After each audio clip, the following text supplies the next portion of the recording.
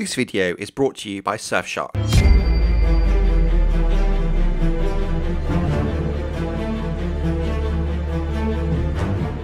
Jaehaerys Targaryen, known as the Conciliator and in later life the Old King, is perhaps the single best king Westeros ever saw. During his 55-year reign, alongside his wife and sister, the good Queen Alysanne, they would both reshape the whole of Westeros, from its infrastructure such as roads to rebuilding and reshaping King's Landing, introducing fresh water fountains and proper sewage management. He also changed the fundamental laws of Westeros, from the rights of widows, succession, and much more. He was also a strong warrior and a dragon rider, going into battle many times and defending the borders of Westeros from the Dornish incursions. The Seven Kingdoms prospered greatly under his rule and saw a level of peace and growth that would never be matched. Jaehaerys was the third son and fourth child of Prince Aenys Targaryen and his wife, Lady Alyssa Velaryon. This would make him the grandson of Aegon the Conqueror and Queen Rhaenys Targaryen. He was born in 34 AC in King's Landing, having two older brothers, Aegon and Viserys, an older sister, Rhaena, and two younger sisters, Alysanne and Vaela. Unfortunately, Vaela died as a baby. His sister Rhaena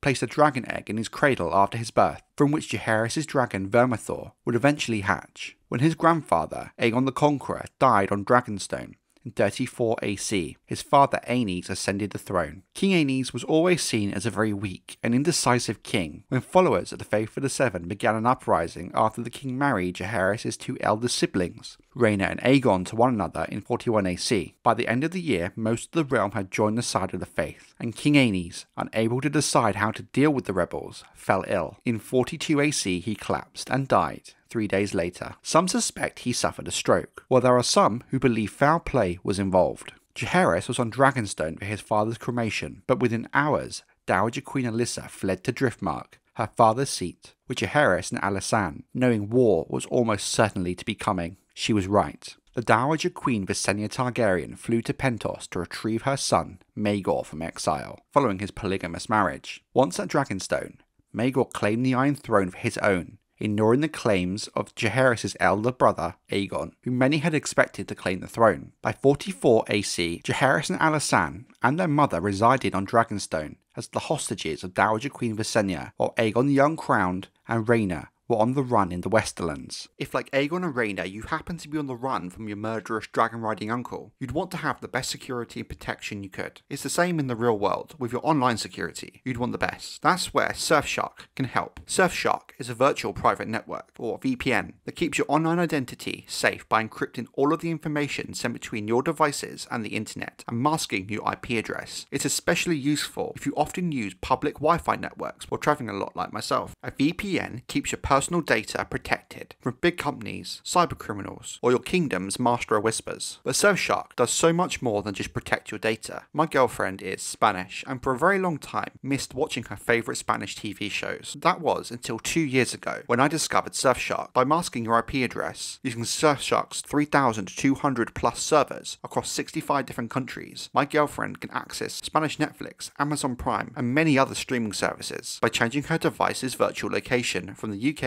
to Spain, meaning she can now watch her favourite comfort TV shows each night before bed. I tried a few other VPNs before I settled on Surfshark, and the main reason I've stuck with them for the last 2 years is simple. I found them to be the most reliable, working consistently, so when Surfshark reached out about sponsoring this video, I was more than happy to work with them. Sign up to Surfshark today using the link below and get 83% off, plus an extra 3 months free. Surfshark offers a 30-day money-back guarantee, so there's no risk to try it out. So sign up using the link below, or you can use the discount code Westeros. In the chaos following Visenya's death of natural causes that year, Jaehaerys, his sister Alysanne, and his mother Alyssa fled along with Jaehaerys' dragon Vermithor and Alysanne's dragon Silverwing. In retaliation, King Maegor had Jaehaerys' elder brother Viserys, who resided at King's Landing, tortured to death. As Jaehaerys' eldest brother, Aegon, had been killed by Maegor in battle the previous year, Jaehaerys thus became the eldest living son of the late King Aenys, and as a result, in the eyes of many, he was now the rightful king of Westeros.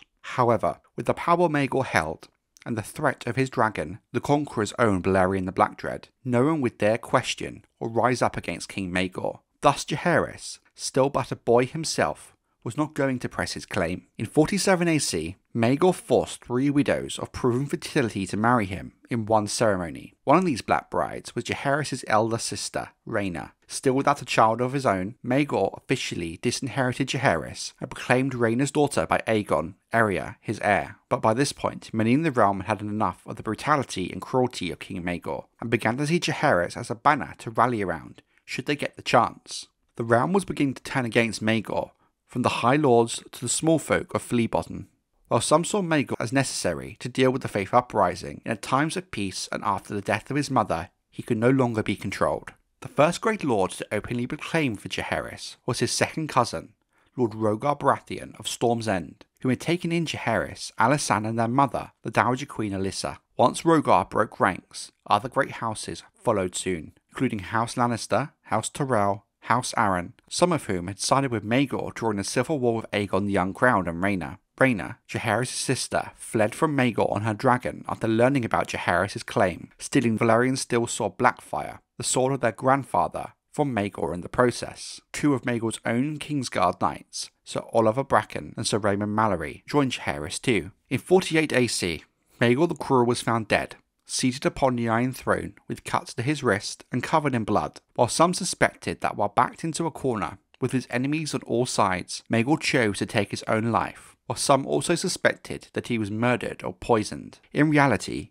we will never know the truth of the matter. Jaehaerys would arrive before Rogar Baratheon's army on the back of Vermithor. Most of Maegor's few remaining supporters had fled by this time. As Jaehaerys was only 14 years of age, his mother, Dowager Queen Alyssa Velaryon, would serve as Queen Regent during the first 2 years of Jaehaerys' reign, and Lord Rogar Baratheon, whom Jaehaerys had named Lord Protector of the Realm and Hand of the King, would further provide guidance. In the weeks after Maegor's downfall, the young king proved to have wisdom beyond his years, by offering pardons, trials by combat, and in some cases, life in the Night's Watch. To many of the lords who had supported Maegor, word spread, and those who had joined the Faith militant flocked to King's Landing, wanted to take up the offer of the generous boy king. In 49 AC, Jaehaerys' mother, Queen Regent Alyssa Velaryon, and Lord Rogar Baratheon, Jaehaerys' hand, were married in the Golden Wedding. Although Jaehaerys liked and respected Rogar for all that he had done for him, he felt slighted and overlooked as Rogar had not asked Jaehaerys' leave to marry his mother. According to accounts,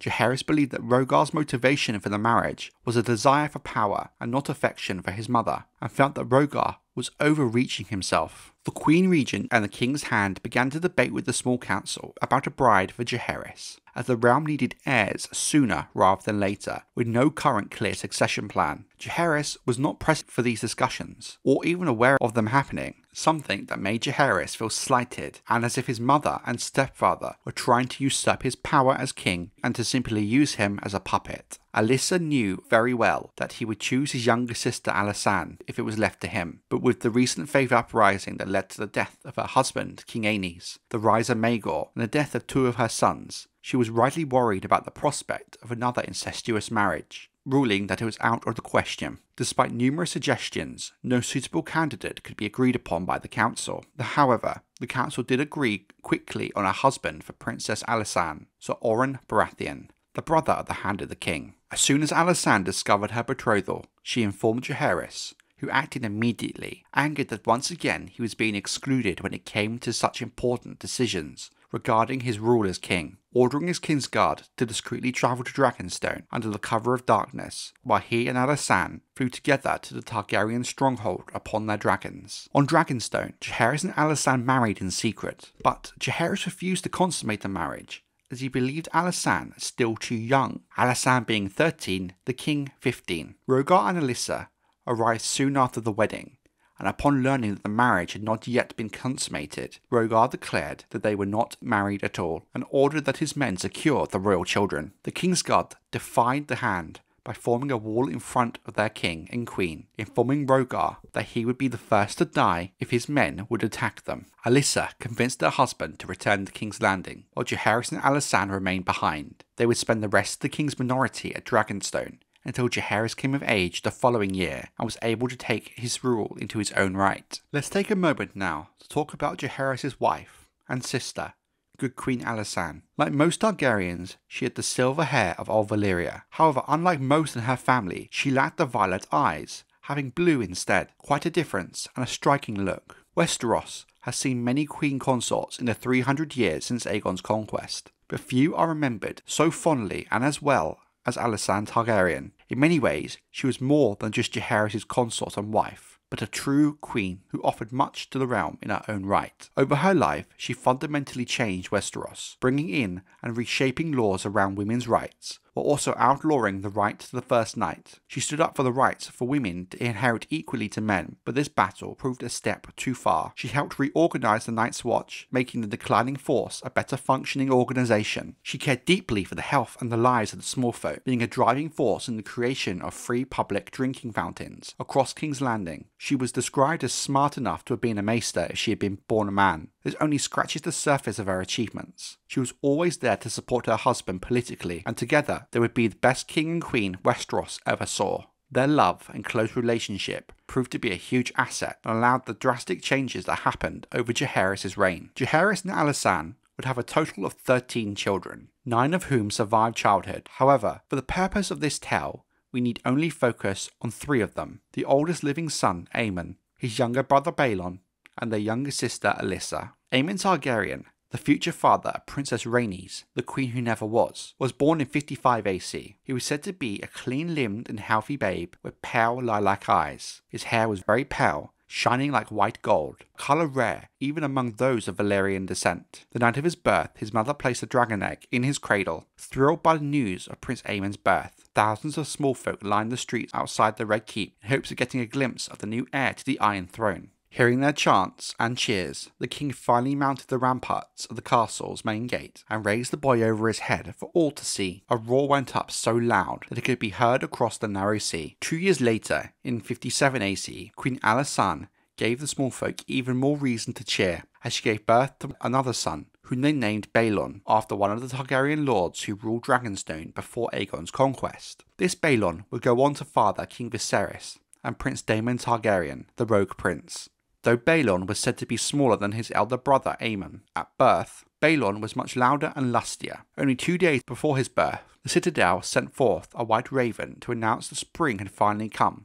Thus, Balon was dubbed the Spring Prince. Prince Aemon was 2 when his brother was born. Princess Daenerys, his eldest sister, 4. The two were little alike. The princess was a lively, laughing child who bounced about the Red Keep day and night, everywhere on a broomstick dragon that had become her favourite toy. Mud-splattered and grass-stained, she was a trial to her mother and her maids alike, for they were forever losing track of her. While Prince Aemon, on the other hand, was a very serious boy, cautious, careful and obedient. Though he could not yet read, he loved being read too, and Queen Alysanne, laughing, was often heard to say that his first words had been why. As the children grew, Grand Maester Bennifer watched them closely. The wounds left by the enmity between the conqueror's sons, Aenys and Maegor, were still fresh in the minds of many older lords. Bennifer worried that lest these 2 boys likewise turn on one another and bathe the realm in blood once again. He need not have been concerned, however, save maybe perhaps for twins. No brothers could have ever been closer than the sons of Jaehaerys Targaryen. As soon as he was old enough to walk, Balon followed his brother Aemon everywhere and tried his best to imitate him in everything he did. When Aemon was given his first wooden sword to begin his training in arms, Balon was judged to be too young to join him, but that did not stop him. He made his own sword from a stick and rushed into the yard anyway to begin whacking at his brother,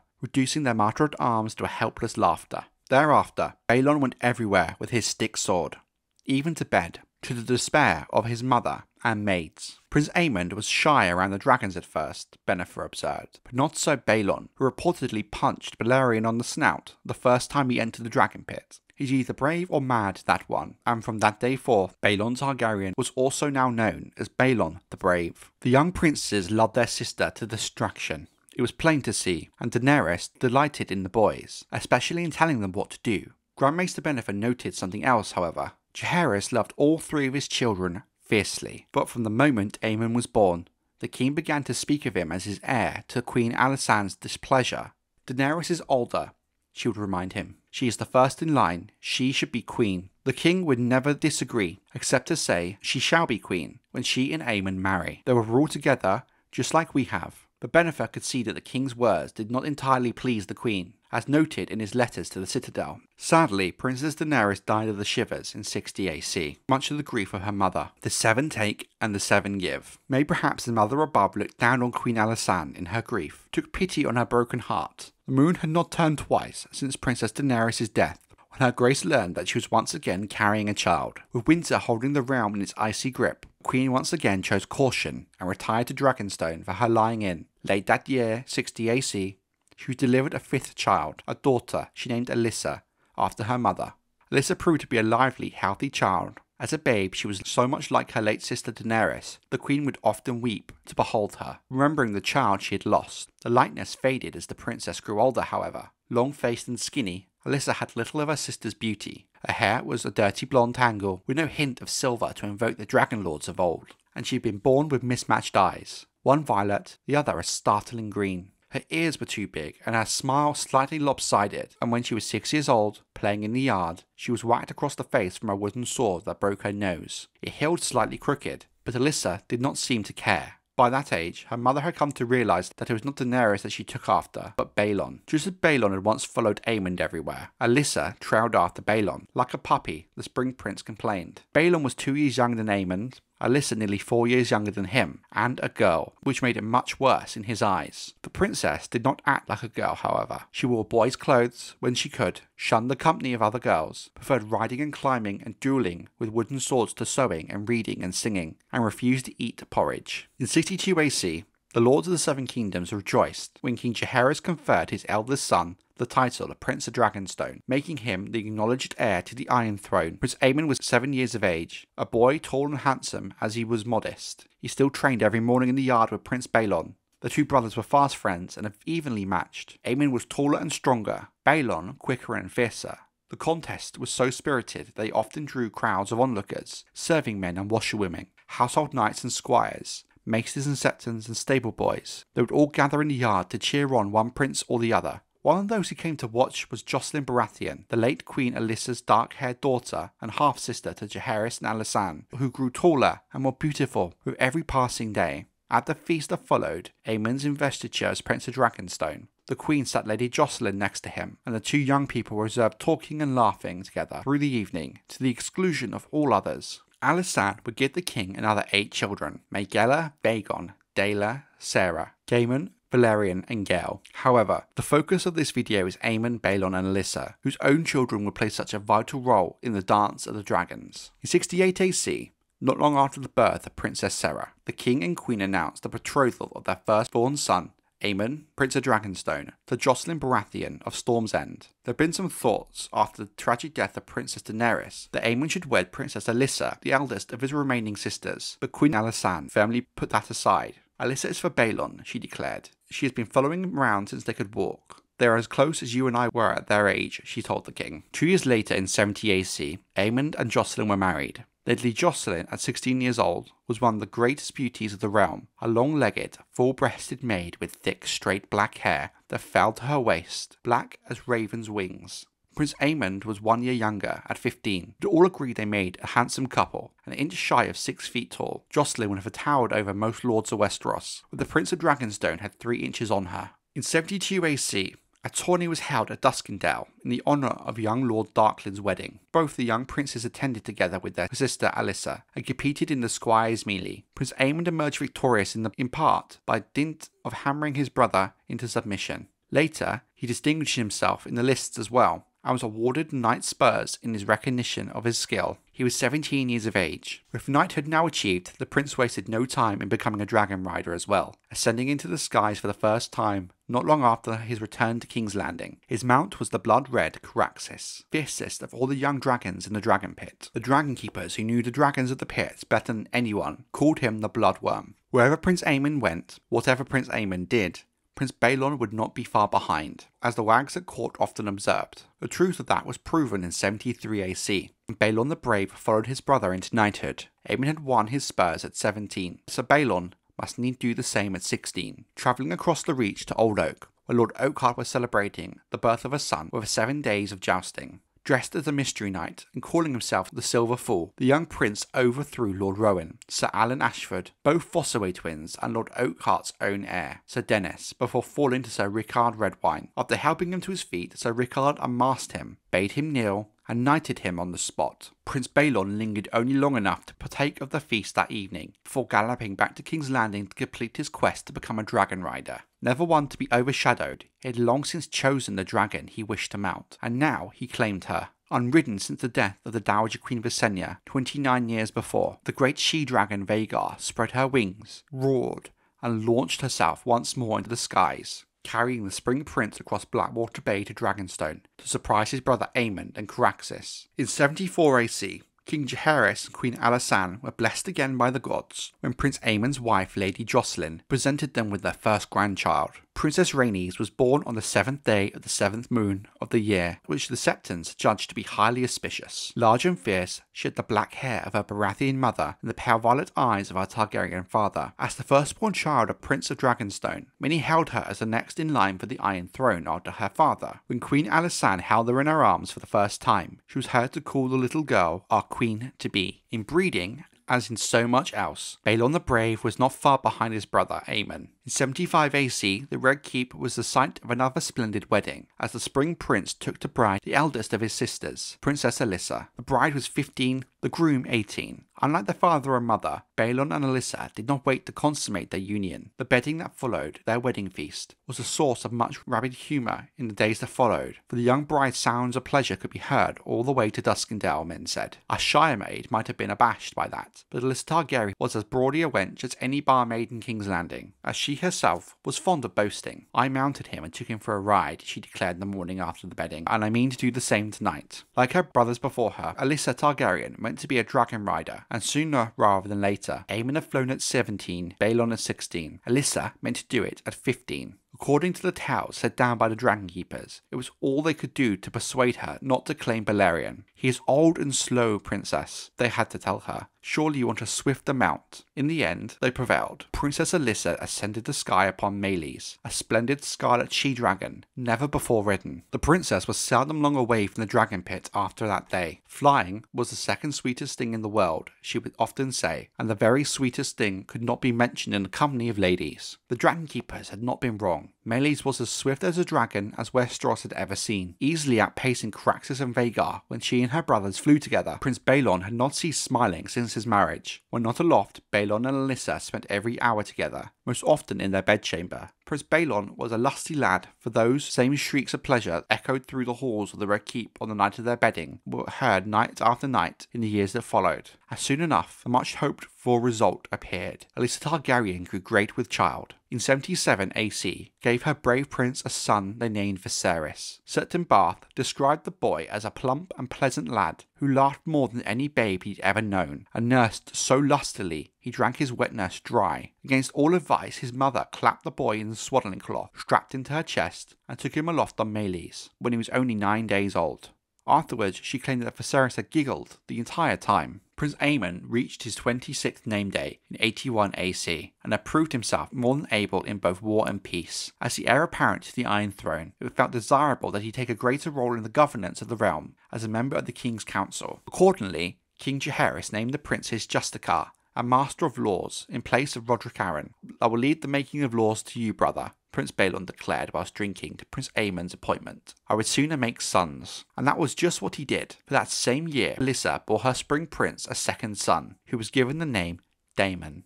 His mother, irrepressible as ever, took the babe into the sky in Meleys within a fortnight of his birth, just as she had done with his brother Viserys. The 83rd year after Aegon's conquest is remembered as the year of the Fourth Dornish War, better known by most as Prince Morian's Madness, or the War of the 100 Candles. The old Prince of Dorne had died, and his son, Morian Martell, had succeeded him in Sunspear.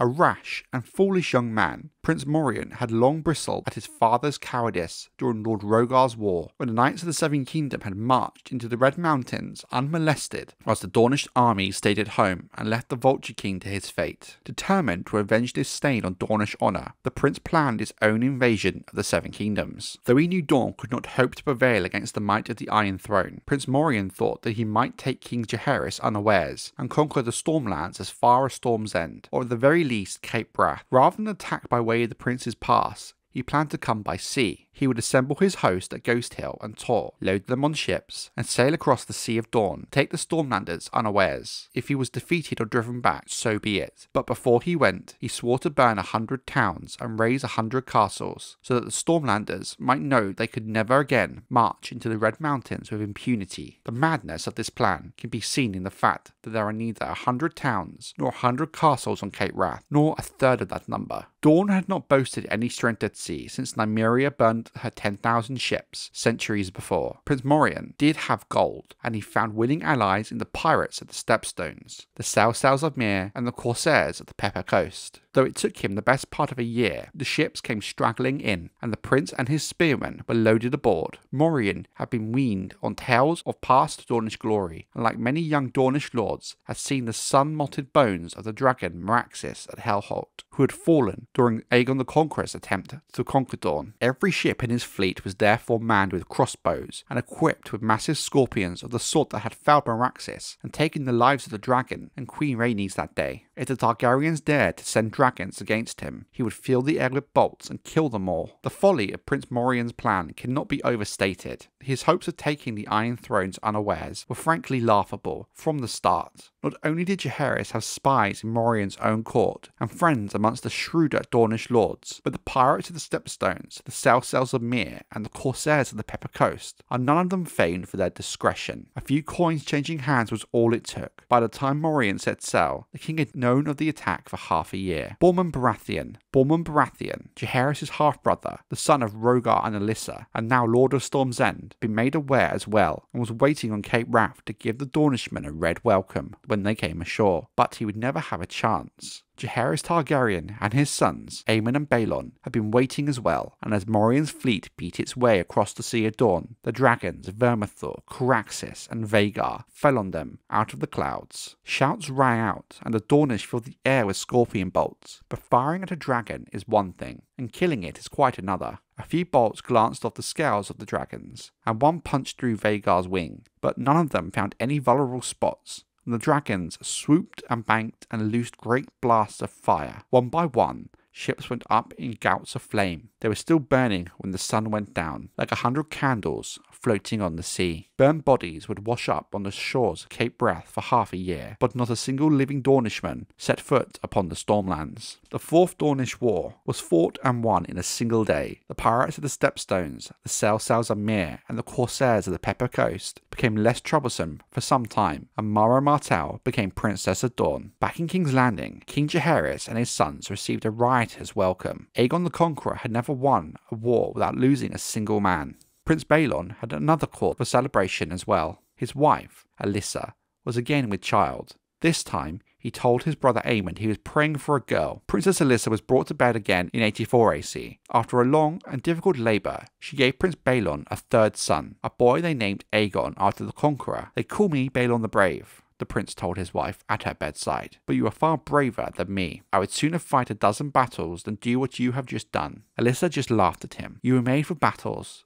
I was made for this. Viserys and Daemon and Aegon, that made 3. As soon as I am well, let's make another. I wish to give you 20 sons and an army of your own." It was not to be. Alyssa Targaryen had a warrior's heart in a woman's body, and her strength sadly failed her. She never fully recovered from Aegon's birth, and died within a year at the age of 24. Nor did Prince Aegon long survive his mother. He perished 6 months later, still shy of his first birthday. Though shattered by his loss, Balon took solace in the 2 strong sons that Alyssa had left him, Viserys and Daemon, and never ceased to honour the memory of his sweet lady with a broken nose and mismatched eyes. During 88 AC, Jaehaerys, during a brief estrangement from his queen, after a disagreement regarding their daughter, Princess Serra, flew to Castle Rock and the other great seats of the West alone. He called on Fair Isle, as the despised Lord Franklin was safely in his grave. The king was gone far longer than he had originally intended. He had roadworks to inspect, and found himself making unplanned stops at smaller towns and castles, delighting many petty lords and landed knights, and the small folk as he went. Prince Aemond joined him at certain castles, Prince Balon at others, but neither could persuade him to return home to the Red Keep. "It had been too long since I have seen my kingdom and listened to my people," he told his sons. "King's Landing will do well enough in your hands, and your mother's." For the entire year of 89 AC,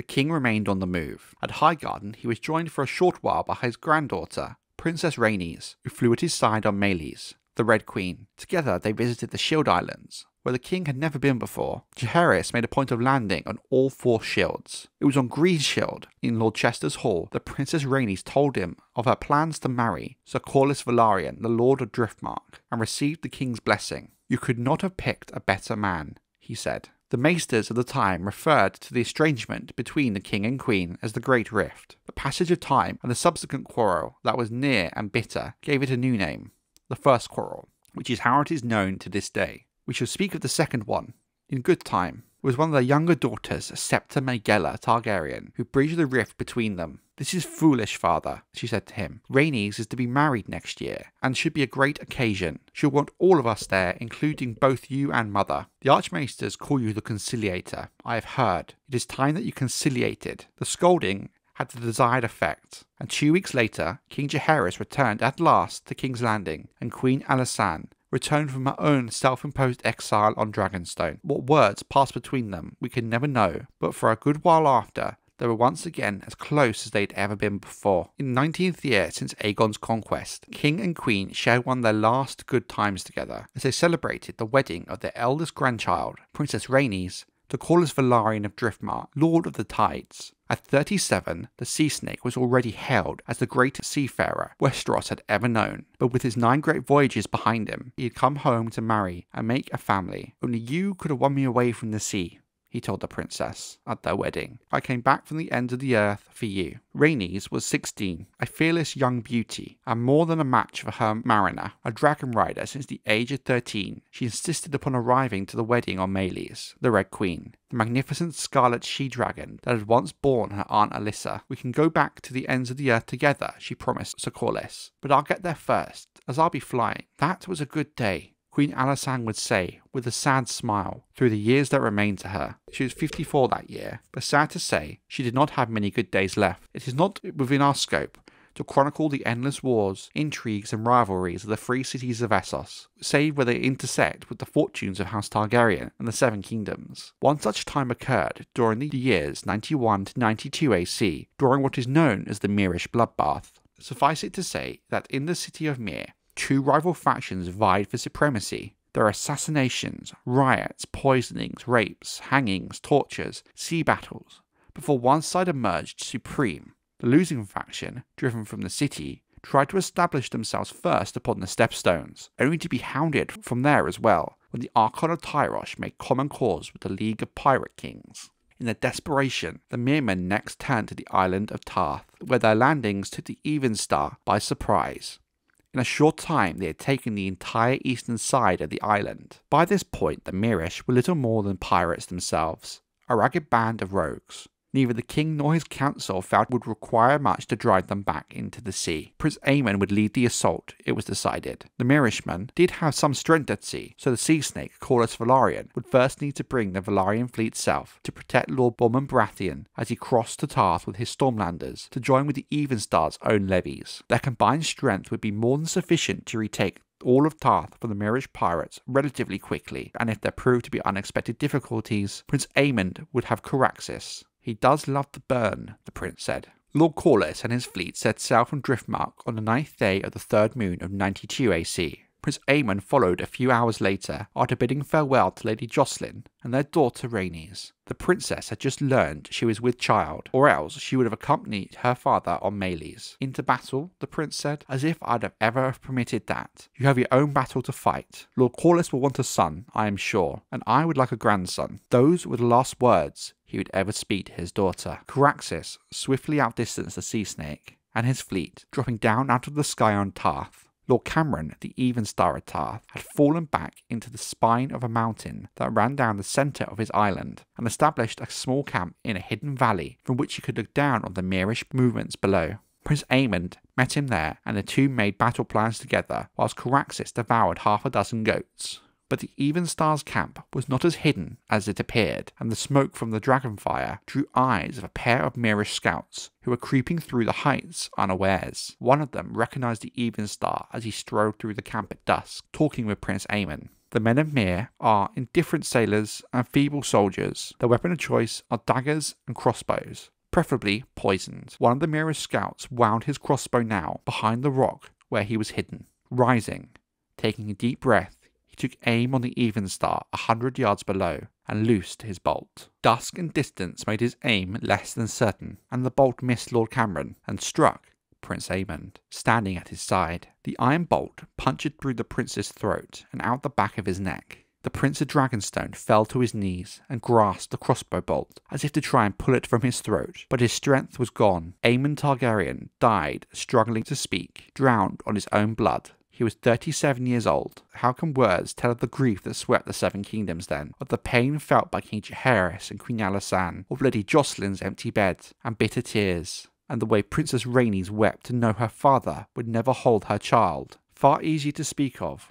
was Prince Balon's wrath, and how he came down upon Tarth on Vhagar, howling for vengeance for his fallen brother. The Myr ships burned as Prince Morian's ships had burned 9 years earlier, and when the Evenstar and Lord Bormund descended from them from the mountains, they had nowhere to escape to. They were all cut down by the thousands and left to rot along the beaches, so every wave that washed the shore for a few days was tinged pink. Balon the Brave played his part in the slaughter. When he returned to King's Landing with his brother's body, the small folk lined the streets, screaming his name and hailing him a hero and an avenger. But it was said that when he saw his mother again, he fell into her arms and wept. "I slew 1,000 of them," he said, "but it would not bring him back." And the Queen stroked his hair and said, "I know." Seasons came and went in the years that followed. There were hot days and warm days, and days where salt winds blew, bouncing off the sea. There were fields of flowers in the spring, and bountiful harvests and golden autumn afternoons. All across the realm, the roads that Jaehaerys spent so long building crept onwards, and new bridges spanned old streams. The king took no pleasure in any of it, so far as men could tell. It was always winter now, he said to Septon Bath one night, when he had drunk too much. Since Aemond's death,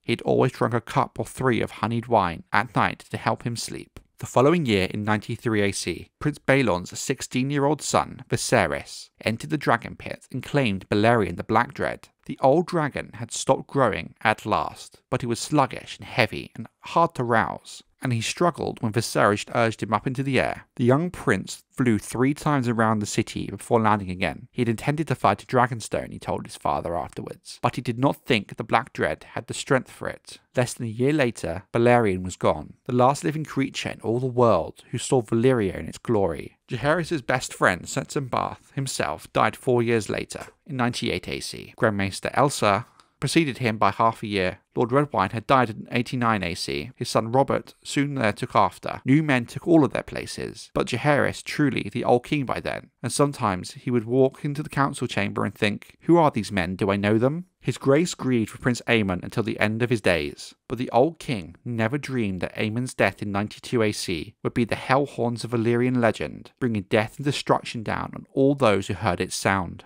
The last years of Alysanne Targaryen were sad and lonely ones. In her youth, good Queen Alysanne had loved her subjects, lords and commons alike. She had loved her women's courts, listening, learning, and doing what she could to make the realm a kinder place. She had seen more of the 7 kingdoms than any queen before or since, slept in 100 castles, charmed 100 lords, and made 100 marriages. She had loved music, had loved to dance, had loved to read, and oh, how she had loved to fly. Silverwing had carried her to Old Town, to the Wall, and to 1,000 places in between, and Alysanne saw them all as few others ever would, looking down from above the clouds. All these loves were lost to her in the last years of her life. My uncle Maegor was cruel, Alysanne was heard to say. Age is much crueler. Worn out from childbirth, travel and grief, she grew thin and frail after Aemon's death. Climbing hills became a trial to her, and in 95 AC she slipped and fell on the serpentine steps, breaking her hip. Thereafter she had to walk with a cane. Her hearing began to fail as well,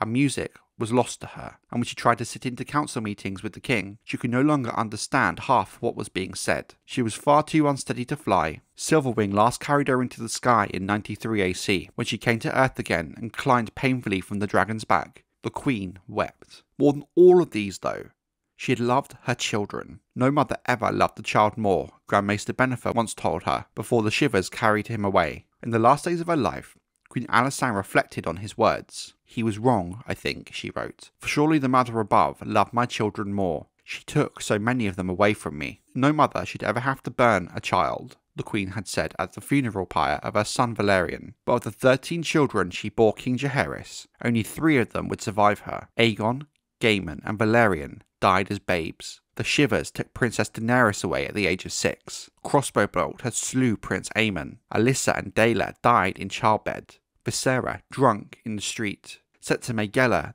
the gentle soul, had died in 96 AC. Her arms and legs turned to stone by grayscale, for she had spent her last years nursing those afflicted with the horrible condition. Saddest of all was the loss of Princess Gale, the winter child born in 80 AC, when Queen Alysanne was 44 and thought well past her childbearing years. A sweet-natured girl, but frail, and somewhat simple-minded, she remained with the Queen long after all her other children had grown and gone. But in 99 AC she vanished from court, and soon afterwards it was announced that she had died of a summer fever. Only after both her parents were gone did the true tale come out. Seduced and abandoned by a travelling singer, the princess had given birth to a stillborn son, then, overwhelmed by grief, walked into the waters of Blackwater Bay and drowned. Some say that Alysanne never recovered from that loss, from her winter child alone had been her true companion during her declining years. Sarah still lived somewhere in Volantis, an infamous woman but a wealthy one, but she was dead to Jaehaerys, and the letters Alysanne had secretly sent her from time to time all went unanswered. Vagon was an archmaester at the Citadel, a cold and distant son. He had grown to be a cold and distant man. He wrote as a son ought. His words were dutiful, but there was no warmth to them, and it had been years since Alysanne had last seen his face. Only Balon the Brave remained near her till the end. Her spring prince had visited her as often as he was able, and always won a smile from her. But Balon was Prince of Dragonstone, Hand of the King, forever coming and going, sitting at his father's side at councils, treating with the lords. "You will be a great king, even greater than your father," Alysanne told him the last time they were together. She did not know.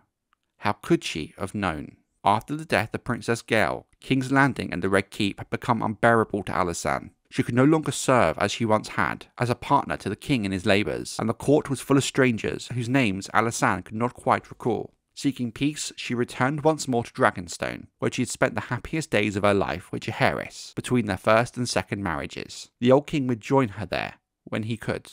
"How is it I am the old king now, but you are still the good queen?" he asked her once. Alysanne laughed. "I am old as well, but I am still younger than you." Alysanne Targaryen, the good queen, died on Dragonstone on the first day of the 7th moon of 100 AC, or for 100 years since Aegon's conquest. She was 64. The seeds of war are often planted long before, during times of peace, and so it has always been with Westeros. The bloody struggle for the Iron Throne between brother and sister, dragon and dragon, known as the Dance of the Dragons, fought from 129 to 131 AC, had its very roots half a century before, during the longest and most peaceful reign that any of the Conqueror's descendants enjoyed, that of Jaehaerys Targaryen the Conciliator. The old king and good queen Alysanne ruled together until her death in 100 AC and produced 13 children. 4 of them, 2 sons and 2 daughters, grew to maturity, married and produced children of their own. Never before or since had the 7 kingdoms been blessed or cursed, in the view of some, with so many Targaryens. From the loins of the old king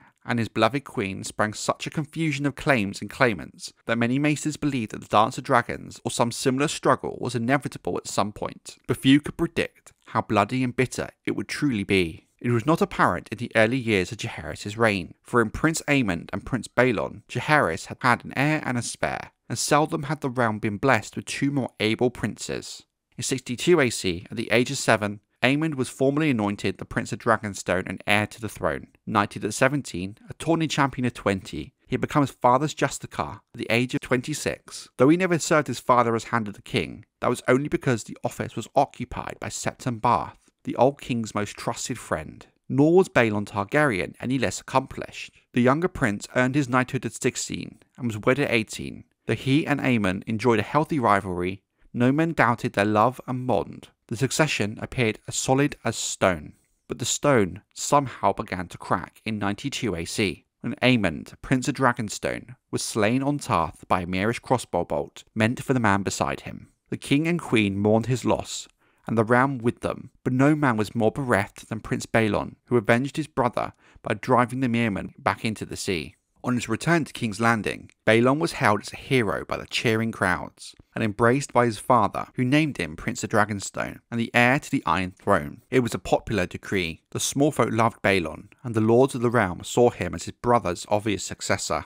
But Prince Aemon had a child. His daughter Aenys, born in 74 AC, had grown into a clever, capable, and beautiful woman. In 90 AC, at the age of 16, she had married the King's Admiral and Master of Ships, Corlys of House Velaryon, Lord of the Tides, known as the Sea Snake after his most famous ship. Moreover, Princess Aenys was pregnant when her father died. By granting Dragonstone to Balon, King Jaehaerys was not only passing over Aenys, but also a possible unborn son. However, the king's decision was in accord with well-established practice. Aegon the Conqueror had been the first lord of the Seven Kingdoms, not his sister Visenya, 2 years his elder. Jaehaerys himself had followed his usurping uncle Maegor on the Iron Throne. That order of birth alone ruled, his sister Rhaena had a better claim. Jaehaerys did not make his decision lightly. He is known to have discussed it at length for hours at a time with the Small Council. Undoubtedly, he consulted Septon Bath, as he did on all important matters, and the views of Grand Maester Elsa were also given much weight.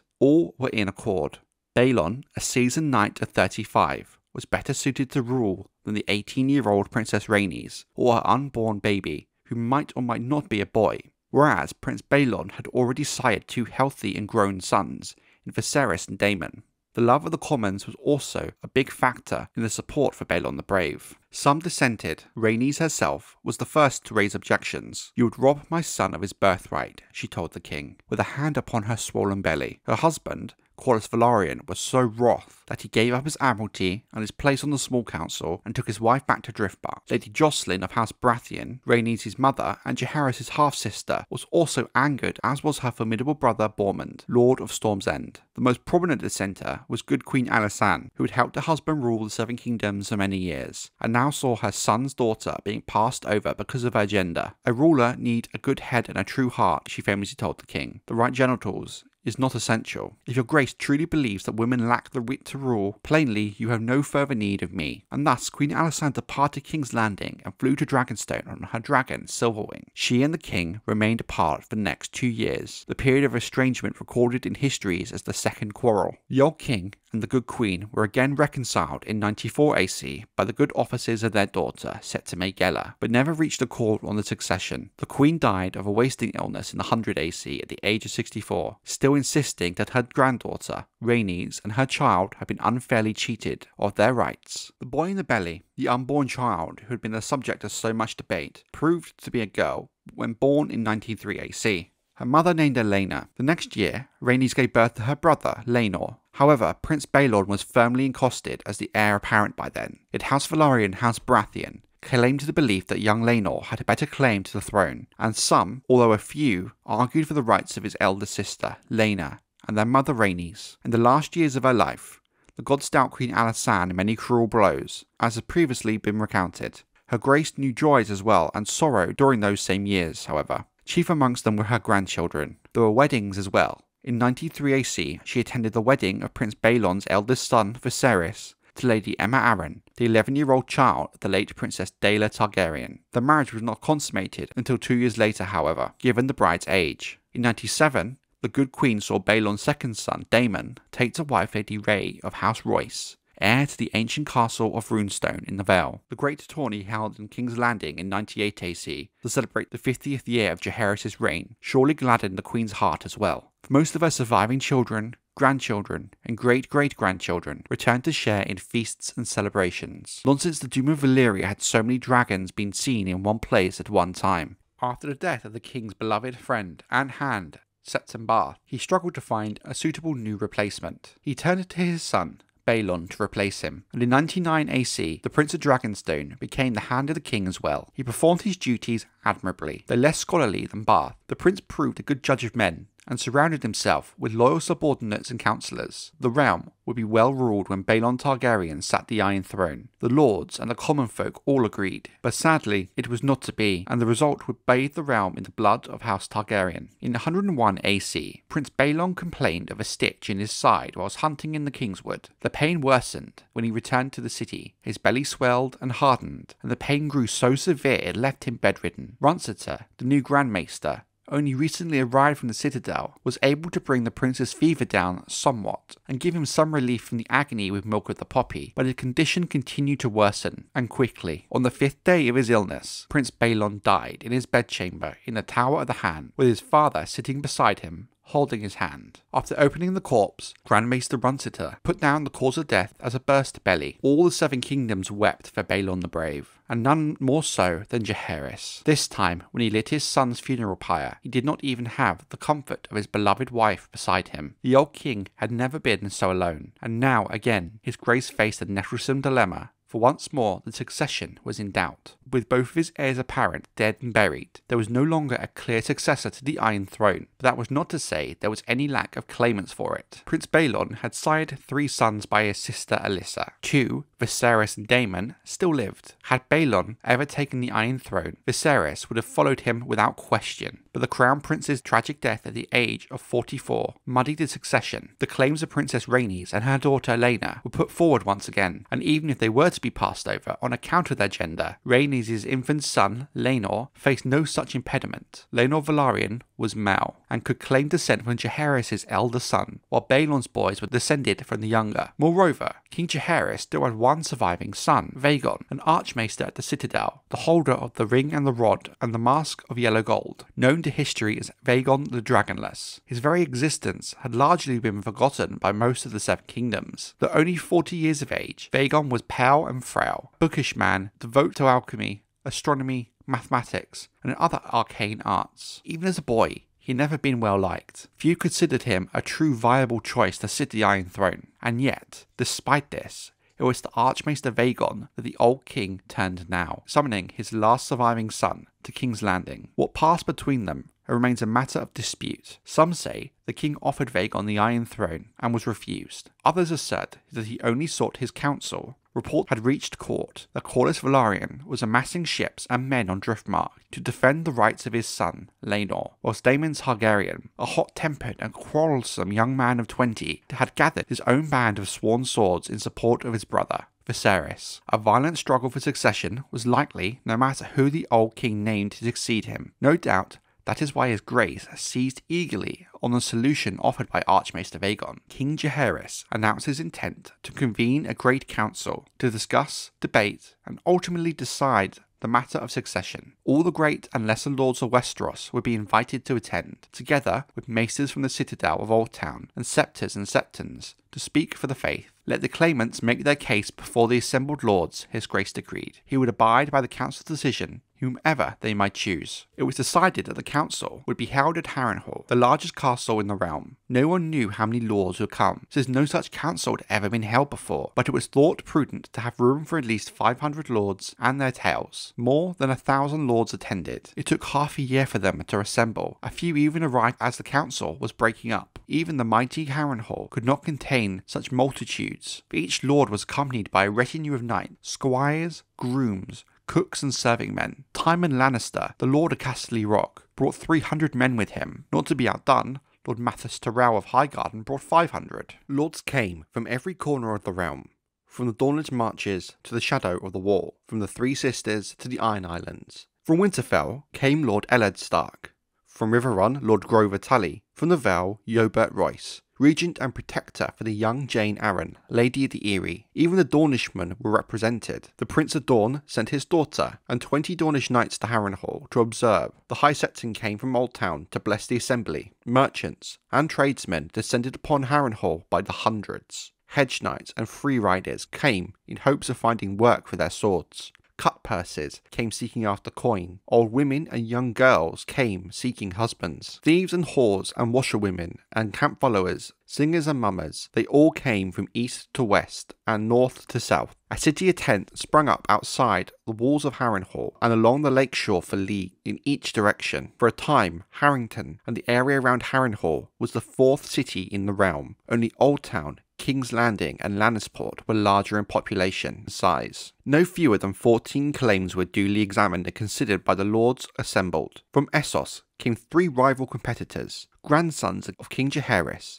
through his long-lost daughter Serra, each sired by a different father. One was said to be the very image of his grandsire in his youth. Another, a bastard born of the Triarch of Old Volantis, arrived with bags of gold and a dwarf elephant. The lavish gifts he distributed amongst the poorer lords undoubtedly helped his claim. The elephant proved less helpful. Princess Sarah herself was still alive and well in Volantis, and only 34 years of age. Her own claim was clearly superior to those of any of her bastard sons, but she did not choose to press it. "Have my own kingdom here," she said, when asked if she meant to return to Westeros. Another claimant produced sheaves of parchment that demonstrated his descent from Aemon the Glorious, the greatest of the Targaryen lords of Dragonstone before Aegon's conquest, by way of a younger daughter and the petty lord she had married, and on for 7 further generations. There was as well a strapping red-haired man-at-arms who claimed to be a bastard son of Maegor the Cruel. By way of proof, he brought his mother, an aged innkeep's daughter, who had said that she had once been sold to Maegor when he gave her father a copious amount of gold. The lords were well prepared to believe the fact of the woman's virtue being bought and sold, but not that the act had gotten her with child, with no proof the man was even Maegor. The Great Council deliberated for 13 days, but the whole process took months. The tenuous claims of 9 lesser competitors were considered and discarded. One such, a hedge knight, who had put himself forward as a natural son of King Jaehaerys himself, was seized and imprisoned when the king exposed him as a liar. Archmaester Vagon was ruled out on the account of his vows, and Princess Rhaenys and her daughter on account of their gender, leaving the 2 claimants with the most support. Viserys Targaryen, the eldest son of Prince Baelon and Princess Alyssa, and Laenor Velaryon, the son of Princess Rhaenys and the grandson of Prince Aemon. Viserys was the old king's grandson, Laenor his great-grandson. The principle of primogeniture favoured Laenor, the principle of proximity, Viserys. Viserys had also been the last Targaryen to ride Balerion, that after the death of the Black Dread in 94 AC, he never mounted another dragon, whereas the boy Laenor had yet to take flight upon his young dragon, a splendid grey and white beast he named Sea Smoke. But Viserys' claim derived from his father, Laenor's from his mother, and most of the lords felt that the male line must take precedence over the female. Moreover, Viserys was a man of 24, Laenor a boy of 7. For all these reasons, Laenor's claim was generally regarded as the weaker, but the boy's mother and father were such powerful and influential figures that it could not be dismissed in its entirety. Corlys Velaryon's famous 9 voyages across the world had left him a fortune, even eclipsing the wealth of House Lannister for some time. Lord Corlys was an ambitious man. During his 9 voyages on the Sea Snake, he was forever wanting to press onward, to go where none had gone before, and see what lay beyond the maps. Though he had accomplished much and more in life, he was seldom satisfied. The men who knew him best would say, in Rhaenys Targaryen, daughter of the old king's eldest son and heir, he had found his perfect match. A woman as spirited and beautiful and proud as any in the realm, and a dragon rider as well. His sons and daughters would soar through the skies, Lord Corlys expected, and one day one of them would sit the Iron Throne. Unsurprisingly, the Sea Snake was bitterly disappointed when Prince Aemon died, and King Jaehaerys bypassed Aemon's daughter Rhaenys in favour of his brother, Baelon the Spring Prince. But now it seemed the wheel had turned yet again, and that wrong could now be righted. Thus did Lord Corlys and his wife, the Princess Rhaenys, arrive at Harrenhal in high state, using the wealth and influence of House Velaryon to persuade the lords assembled that their son Laenor should be recognised as heir to the Iron Throne. In these efforts they were joined by the Lord of Storm's End, Borman Baratheon, great-uncle to Rhaenys and great-great-uncle to the boy Laenor, by Lord Stark of Winterfell, Lord Manderley of White Harbour, Lord Dustin of Barraton, Lord Blackwood of Raventree, and Lord Bar Emmon of Sharp Point, Lord Celtigar of Claw Isle, among others. They were nowhere near enough. Though Lord and Lady Velaryon were eloquent and open-handed in their efforts on behalf of their son, the decision of the Great Council was never truly in any doubt. By a lopsided margin, the lords assembled chose Viserys Targaryen as the rightful heir to the Iron Throne. Though the maesters who tallied the vote never released the actual numbers, the vote had been more than 20 to 1. King Jaehaerys had not attended the council, but when word of their verdict had reached him, His Grace thanked all the lords for their service and gratefully conferred the style of Prince of Dragonstone upon his grandson Viserys. Storm's End and Driftmark accepted the decision, if grudgingly. The vote had been so overwhelming that even Laenor's father and mother saw they could not hope to prevail. In the eyes of many, the Great Council of 101 AC thereby established an Iron President on the matter of succession. Regardless of seniority, the Iron Throne of Westeros could not pass to a woman, nor through a woman to a male descendant. Of the last years in the reign of King Jaehaerys, little and less need be said. Prince Balon had served his father as Hand of the King as well as Prince of Dragonstone, but after his death, his grace elected to divide these honours once again. As his new hand, he called upon Sir Otto Hightower, younger brother to the Lord of the Hightower of Oldtown. Sir Otto brought his wife and children to court with him, and served King Jaehaerys faithfully for the 3 years remaining to him. As the old king's strength and wits began to fail, he was often confined to his bed. Sir Otto's precocious 15-year-old daughter, Alicent, became his constant companion, fetching Jaehaerys his meals, reading to him, helping him to bathe and dress himself. The old king sometimes mistook her for one of his daughters, calling her by their names. Near the end, he grew certain that she was his daughter, Sarah, returned home from beyond the narrow sea. In the year 103 AC, King Jaehaerys Targaryen died in his bed, as Lady Alicent Hightower was reading to him from Septon Bath's Unnatural History. His Grace was 69 years of age, and had reigned over the 7 kingdoms since coming to the throne at the age of 14. His ashes interred with good Queen Alysanne's on Dragonstone. All of Westeros mourned. Even in Dawn, where his writ had not extended, men wept and women tore their garments. In accordance with his own wishes, and the decision of the Great Council of 101, his grandson Viserys succeeded him, mounting the Iron Throne as King Viserys Targaryen. At the time of his ascent, Viserys was 26 years old.